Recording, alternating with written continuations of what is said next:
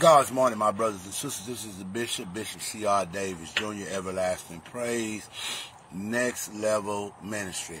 Boy, I tell you, this is the day that the Lord has made, and I will rejoice and be glad in it.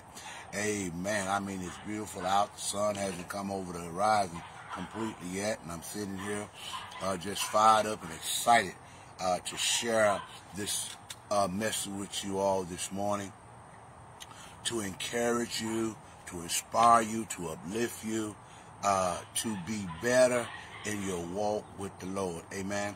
To do better in your walk with the Lord. To carry yourself as an ambassador of Christ.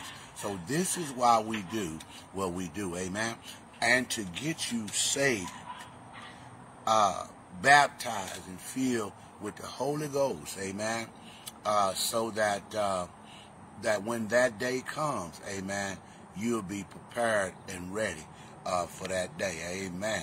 And I just want you this morning for a brief moment to listen to this message and be encouraged and inspired.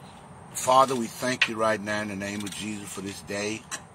We praise you and honor you that we was able to open our eyes and to get up this morning and to walk into your brand new mercy, because you said every day you give us new mercy, and that's what this program is about.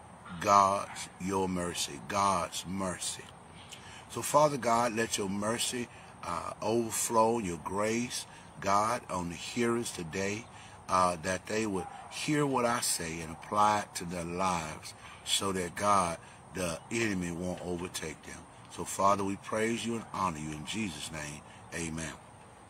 Listen, I want to come earlier than this and get a set time like I do with Bible study on Wednesday night. I do Bible study exactly 7 o'clock on Wednesday night. Y'all excuse me, this coffee is good. But let us go and get into it this morning and get it done, because I want to talk about in times like these. Amen. In times like these, my brothers and sisters, in these turbulent times, hopelessness can overwhelm us and our faith may waver, but I want to remind you, my brothers and sisters, that our Savior, Jesus Christ, is the anchor of hope in the midst of life's storms. Amen. Jesus Christ is the anchor, amen, of hope in the midst of life storms. Amen. So as for our scripture reading this morning, let's look at Hebrews chapter 12, verse 2. He says, fixing our eyes on Jesus, the pioneer and perfecter of faith. For the joy set before him, he endured the cross, scorning its shame, and sat down at the right hand of the throne of God. I tell you, my brother and sister, what an awesome reality. Remember yesterday I was talking about redeeming the power of the cross. Do you see that? It says, fixing our eyes on Jesus, the pioneer and author or perfecter of faith. For the joy set before him, he endured the cross, scorning its shame, and sat down at the right hand of the throne of God. My brothers and sisters, you got to understand this. You know, I hear people say, oh, I got to do more. I got to do more. And you know what? Do the best with what you have. I got to read my Bible more. I got to know you have to apply what you read more. Amen. Because you can read. My uncle used to call people runt holes. He said, nephew, in your church you will find that you have runt hogs. I said, I don't understand that. And I raised pigs in the penitentiary, so I understand what that meant, but how was the spiritual application? He said, you see, just like that runt hog, he eats all the time, but he does not grow.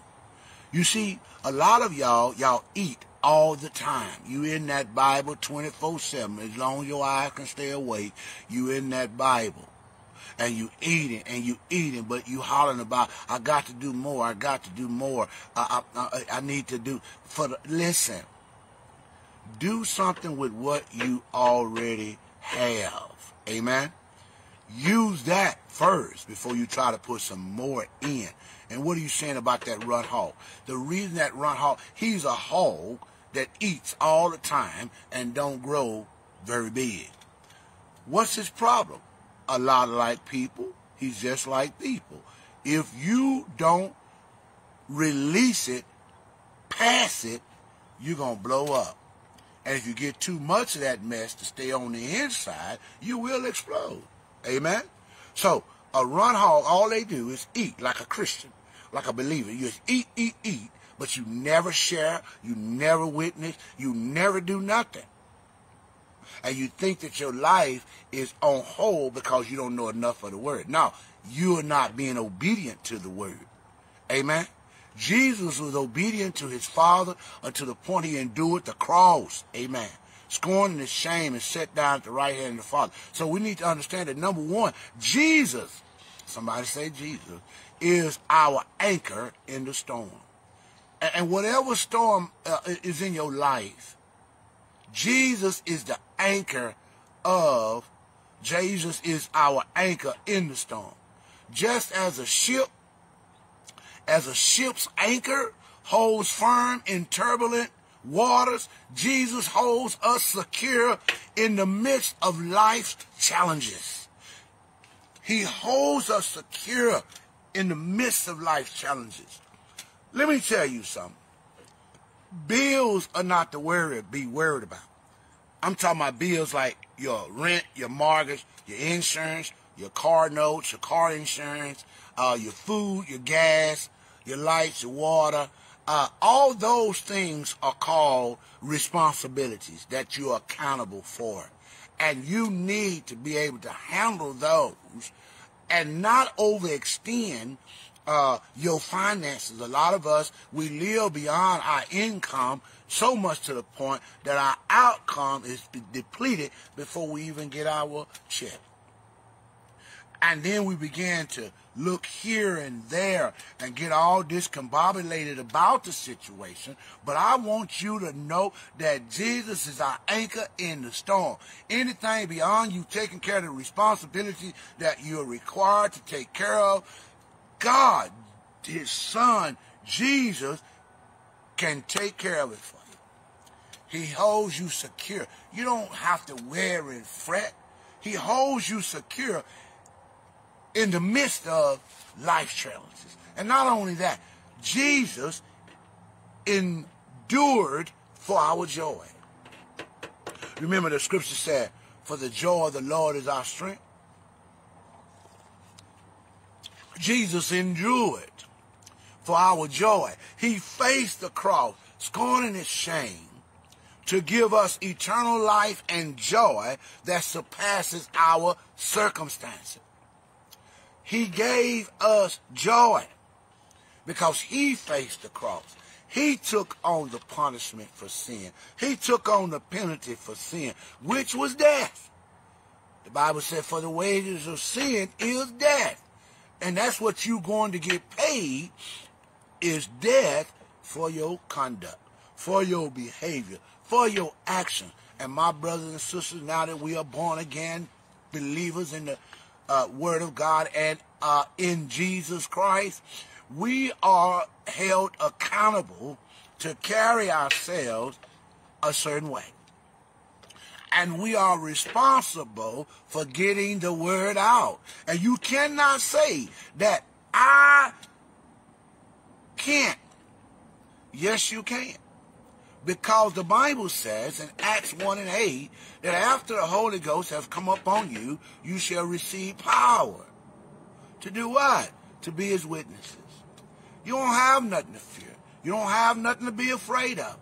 You just move forward and share your testimony.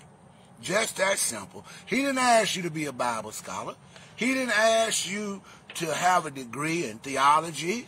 He didn't ask you to do any of that. He just said, share your testimony. You shall receive power after the Holy Ghost have come upon you, and you shall be my witnesses. And witness means testify. You shall testify of me. Well, what am I going to say, Jesus? Well, you tell them about when you were strung out, I delivered you. What do I tell them, Jesus? When you was homeless, I gave you shelter. When you was hungry, I gave you food. You tell them when you was sick, I healed you. Hallelujah. That's your testimony. That one day I was sinking deep, deep in sin, never to rise no more. Death was at my front door until I met a man named Jesus. Somebody told me he could save my soul. He can deliver me from the situation I'm in. And that's the day you said, I confess him as my Lord and Savior. And he came in to you because he said he stood at the door knocking. If any man open the door, he'll come in and sup with him. He would come in and you open the door and he came in. And when he came in, you confessed him. And when you confessed him, you were baptized. And when you were baptized, Peter said, and you received the gift of the Holy Ghost.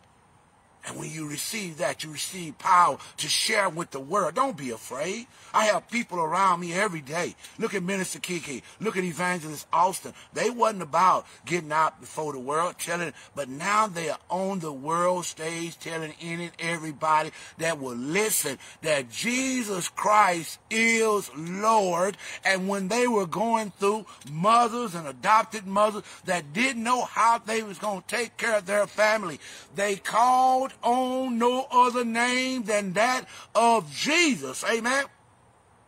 And he endured for our joy. He faced the cross. Not only that, Jesus sits at the right hand of God now. He reigns victorious. And guess what? It's not just him that can.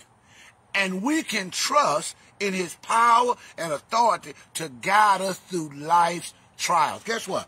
When you give just as Christ sits on the right hand or the right side of the Father, so shall you sit on the right side of Jesus.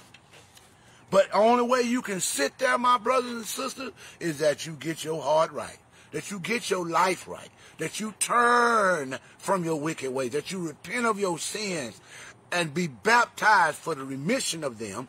Then you can, like me, have a hope for tomorrow. Have a faith in the future, knowing that my Lord and Savior, that when that day comes, he shall appear and he shall bring his angels and he shall bring his rewards with him and he shall receive me to himself. And that's what I'm looking for, my brothers and sisters. I'm looking for that day.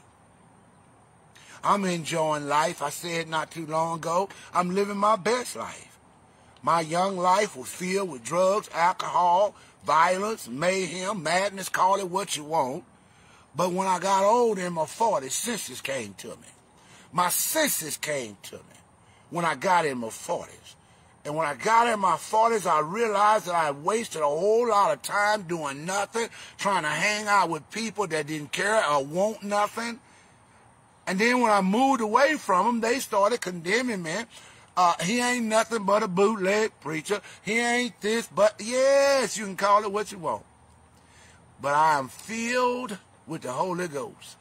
And I'm excited that the Lord loved me enough that he died for my sins. I don't know about you, boy. That's enough to shout about right there. That he loved me so much that no matter what I done, that he laid down his life while I was sinning, so that when I came to my senses, I would confess him. And I'm so glad that he did, my brothers and sisters. So listen, I ain't going to hold you no longer. Those of you on your way to work, listening to me. Those of you who are getting ready for work, listening to me. I won't hold you no longer. But I want to tell you this. Don't let hopelessness dim your faith. See, sometimes people fail to realize the Bible said now, that's right now, present. Faith is a substance of things hoped for. Hope, expect, faith, substance, faith is a substance of things hope that I expect. Faith is a substance of that I expect, And I expect God to be a man of his word. Because the Bible says he's not like man that he should lie. So I tell people, listen, they say, Bishop, Pastor, Daddy, how is it that I believe? Listen, y'all. I believe what I preach and I teach, and I live what I believe, and I live what I teach. I'm not just a talker. I'm a walker. And doing this, you got to walk out your faith. You got to walk it out. That's why Paul said that we walk by faith and not by sight. We believe in the invisible, that's not seen. That's why even though Abraham was promised and he had not received that child that God promised him, Isaac, he did not believe in God, but he still believed God. And the Bible said because Abraham believed God, amen, he was counted as righteous. So don't let your hopelessness, don't let the hopelessness dim your faith. Fix your eyes on Jesus. And remember that he is our hope. Remember that he is our Savior. Remember that he is our Lord. May his love and grace sustain you in these turbulent times. Don't give up. Don't turn to the right. Don't turn to the left. Keep your eyes on Jesus. Keep your eyes on Jesus. In times like these, keep your eyes on Jesus. Listen, I want to invite you to come out and worship with us. Empowerment Central Church, located at 4440 Malcolm X Boulevard in the sunny south side of Dallas, Texas. Morning service starts at 9:15. Be there, be square. Be there and miss out over there. Amen. And you come on over and you worship with us. Because in this house, we are under a leader who preaches the word of God. He preaches the death, burial, and resurrection of Jesus Christ. See, we've gotten so caught up into what the world is doing to entertain and to hype and all of that. The Lord has blessed me with a pastor that when he started talking, you sit there listening. Every now and then, sometimes he'll get an amen or he'll get a clap or whatever. But we listen because we want to hear. Because faith comes by hearing, and and hearing comes by the word of God. And how can they hear without a preacher? And how can he preach lest he was said? We thank God for Pastor H.L. Iram, a man who has, a man who, I want to use the right word because he's been through he's been through a lot, he's been through so much that he has the experience now. See, you have to go through your trials and tribulations to receive or to get the experience that you need to carry out the assignment that God gives us. So we thank God for him. I want to invite you over 9:15 a.m. Sunday morning service. Amen. Come in expecting something that would change your life. Don't come in there just to spectate. Come in there receiving something. So with that, I'm going to let y'all go. I am the Bishop, Bishop C.R. Davis Jr., Everlasting Praise, Next Level Ministry. And let me say this. I want to thank God for each and every one of you that supports Everlasting Praise, Next Level Ministry. Enemy, you just wait and see. Some folks told me, Bishop, I can't support you if you ain't in a building. I said, that's what's wrong. We want to stay in the building, but nobody goes out into the field. Jesus shall pray to the Father, that he would send laborers into his vineyard. For the harvest is plentiful, but the laborers are few. Everybody wants to be fed. Everybody wants to be catered to and taken care of. But nobody wants to take on the responsibility to do what he says do. He says, go ye therefore and make disciples. I'm going to leave you with that. Y'all take care and hope to see you at the morning service. Father, we thank you right now in the name of Jesus for the hearers, for the doers. I thank you for my supporters, and I thank you for those who spoke against and said that it could not be. Those who don't understand vision nor the visionary. Those who don't have the perception or knowledge of your word. To take a chance and to step out on faith and to reach this lost and dying world through what the world calls social media. God, we just thank you for this tool that you've given us. And we use the world and this as our pulpit to preach the gospel to all those who come and listen to what I have to say.